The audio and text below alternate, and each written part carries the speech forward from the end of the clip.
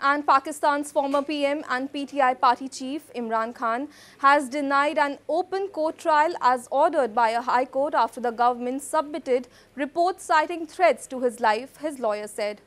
The special court hearing the case that said Khan's trial on the charge of leaking state secrets will be held in jail premises but will be open to media and the public. The trial will begin afresh on Friday, the court said, adding that it has been conducting the trial in prison since Khan was indicted on the charges last month.